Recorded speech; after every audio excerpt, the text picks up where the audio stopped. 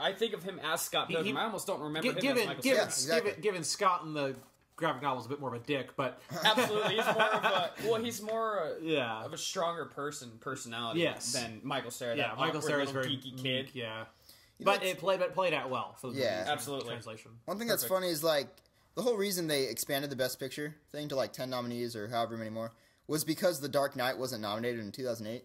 Like people were just furious about that. And now, like, they're not even gonna. The Dark Knight wasn't nominated? Are you kidding me? No, dude. Yeah, that movie got nothing. It got like a couple visual effects nominations, but like nothing. Especially with Heath's performance. That's another thing. Heath. He didn't. Oh, Heath did. Yeah, he won. I was gonna say, did he win something? Best supporting actor. Yeah, but as far as the movie's concerned, he got nothing. He cuts the guy up, like when he's just like, he's doing the thread over the video. That was like, spine chilling. Oh, yeah, great job, man. Yeah, rest in peace, dude. That was a great performance. But, yeah, like, Nolan didn't get a director nomination for that or Inception.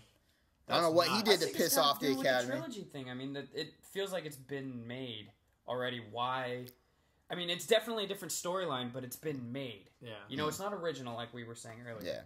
Yeah. I can see why they don't throw The Dark Knight in as for Best Picture. Yeah, that's a little bit more understandable. Everybody likes the following up of it. Yeah. But it's been made. But what's weird is that... But just because something's original doesn't mean it's good. It's just because something's it's true. Yeah, true. It just because something's not original doesn't mean it's not good. Maybe so there is something to be said for originality. I'll give it that. It is worth points. But in the end, what it comes down to is how enjoyable was the film. I think. Yeah.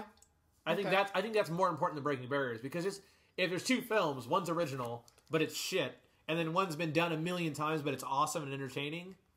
I'd rather watch the film I'm familiar with. Yeah, but what's interesting to me is that like. Because Dark Knight, even though it didn't get Best Picture or Best Director, that still racked up a bunch of like sound nominations. Yeah. This one got nothing. I don't think there was a single nomination for this, which is really interesting to me. Because, like, I mean, even though there are problems with it, like we said. Well, that is absurd. Seems to me, Oscar nominees, that I have a abominated. One of you has the trigger. If we do not have the nominees changed, it will go up.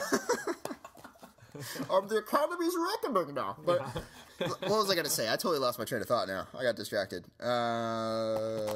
Whatever. Moving on. Best Picture nominees for this one. Again, that French movie, Amour, whatever that is. I still haven't seen that. Never even heard of it. Yeah, apparently it's supposed to be good. But that's another thing. Okay, I know it's like a family drama. I know...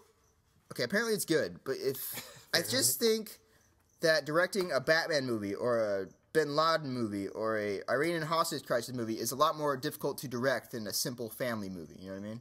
Yeah, so I have to applaud It largely depends. Yeah, the challenge that these other directors are facing. But anyway, that's nominated. Argo is nominated. Good. Beast of the Southern Wild, Django Unchained, Les Mis, Life of Pi, Lincoln, Silver Linings Playbook, and Zero Dark 30. Now, who do you think is going to win? Think I'm gonna win or want to win? I want Django to win. It's not going to. I kind of want Django to win. I think Lincoln wins. Lincoln's gonna win. I think Lincoln wins. I think Les Mis might either win. that or Beast of the Southern Wild. I think it's not gonna be Les Mis. I think it'll win. Here's the deal: since I think it's like 1990, almost every single Best Picture winner has also won Best Director. Mm-hmm. And let's go through here: Argo, Best Director, not nominated. Django, not nominated. Les Mis, not nominated. Lincoln. Zero Dark 30 not nominated, so it's got to be Lincoln, dude. I feel it's gonna be Lincoln has the most nominations. Yeah, I hope not, but I like Lincoln, but it's not Best Picture worthy. But yeah, so that's what we're going for right now. Either that, maybe Silver Linings Playbook. Yeah, probably Beast of the Southern Wild. It's its real competition, but yeah, we'll see how that goes. Yeah, Django just got too much, How do you not nominate him for Best Director, dude? Man. Let me check, see if it even got Best Screenplay. People are pissed off over fucking stupid, silly shit. Man, people are dumb. Just watching it didn't bother me. Okay, well, it got a Best Original Screenplay, which makes me happy. But there's really nothing for Moonrise Kingdom either. That got Best Original Screenplay. Yeah, no one I've talked to personally has been bothered by it either. Yeah, you can watch. I mean, it was that time. Oh, I think a lot of people that got bothered by it were people that actually didn't see it. What? Which one? Moonrise? Django. Oh, Django? Yeah. Yeah, and they should give it a shot. Another one I want to bring up, Best Original Screenplay. I don't think Flight deserved the nomination. Okay, that's a great movie, but that's all based off Denzel. Yeah. I think Looper should have got a Best Original Screenplay, just for its pure originality and just the way it was put together, just because it came out of nowhere, you know what I mean? Like, it's a very well-written movie. Like, even if you don't... I don't know. Yeah, I wouldn't say... it's super original. I've seen the time. I mean, I liked it. I'm just saying, I liked it. most stuff that comes out. I've seen a lot of the time traveling go back. I mean, it reminds me a lot of like some of the old Arnold films. Mm-hmm. I'm serious. The Looper. Yeah. Yeah. You're talking like Total Recall and all that shit. I mean, there's been a lot like it. Similar feel to it. Yeah. Just remade, different characters. It was good. It was good. Don't get me wrong. It was good. I just Still have to see it. Yeah. I liked it a lot. It's worth watching. Yeah. Sure. No. Yeah. It was. I was told it was definitely a one to watch. I'm just gonna go I had a whole bunch of issues with some of the time stuff, but yeah, the plot holes. I think I covered that already in another earlier episode. Yeah. Also, nothing for Perks of Being a Wallflower. Probably because no one over the age of 60 is in that movie. You know, nothing for the old people to relate to. You know what? Did you guys see that movie?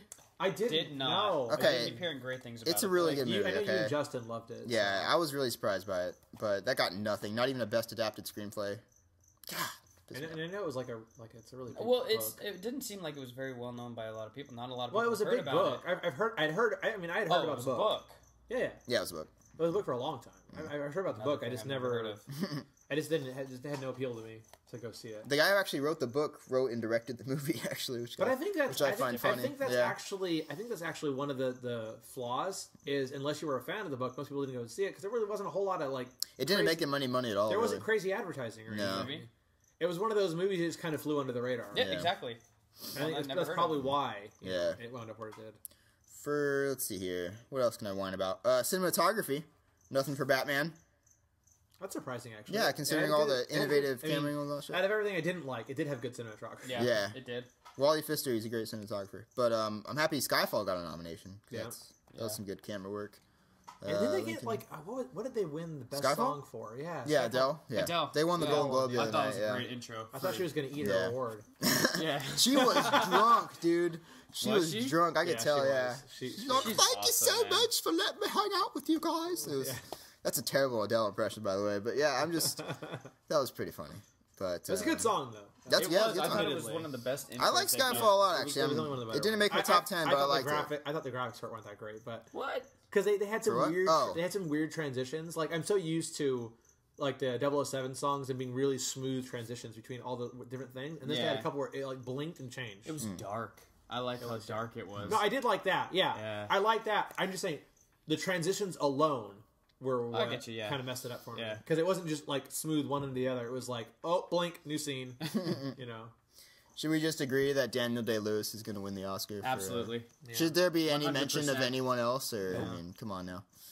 That's pretty crazy. He, to me, did a great job. It was just... I'll trust you on this one because I still haven't seen Lincoln. So. Oh, dude. You don't need to, dude. I mean, like, he's got it won. Yeah. I'm telling you. That was a phenomenal performance. It really was. I mean, nothing else right now, to me, could beat out a performance that he did. Yeah. We'll see how it goes. But, look through their categories. There's nothing else I'm particularly pissed off about.